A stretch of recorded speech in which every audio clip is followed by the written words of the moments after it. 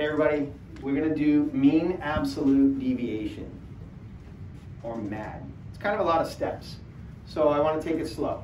We'll get this data, the set of data values is right here. So like when we're pretty much doing any of the statistics, we want to do the data values from least to greatest. So we're going to pull out the data, and I've got here just to help me out. So I've got 42, we want to make sure we're taking care of each of the data values. 55, 56, 60,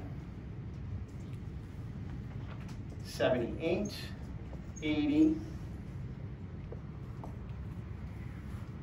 88, 90,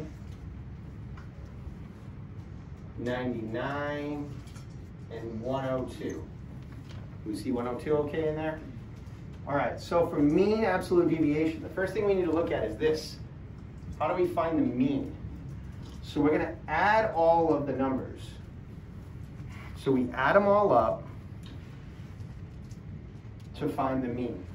So 42 plus 55 plus 56 plus 60 plus 78 plus 80 plus 88 plus 90 plus 99 plus 102. And that gave me 750. So I always suggest doing it twice in the calculator. I did it twice because I've already done it. So now I'm going to take that 750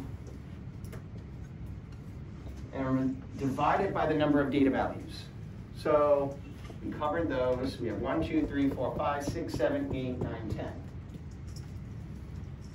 So the mean is going to be 750 divided by 10, which is 75. So the mean is 75. Now the difference in this math with the mean absolute deviation is we have to find out how far each of these values is away from the mean. So what I'm going to do, I'm going to take the mean and I'm going to find out how far 42 is from the mean by subtracting. So I'm going to go 75 minus 42, and that's 33. I'm going to do 75 minus the 55. That's going to be 20. 75 minus 56, 19. 75 minus 60, you'll probably mental math that one, that's 15.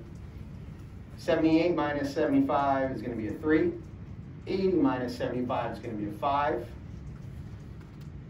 88 minus 75 is going to be 13. 90 minus 75 is going to be 15. 99 minus 75 is 24. It's okay to mental math it.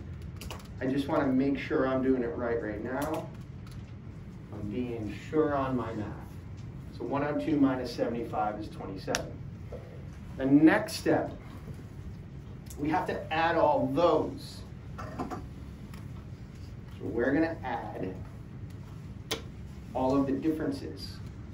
So I've got 33 plus 20 plus 19 plus 15 plus 3 plus 5 plus 13 plus 15 plus 24 plus 27.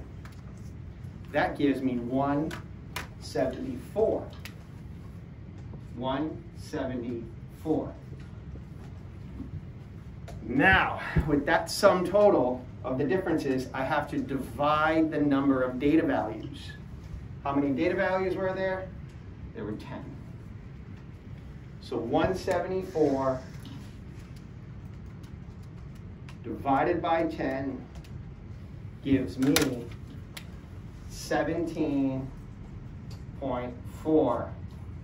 So our MAD, our mean absolute deviation, is going to be 17.4.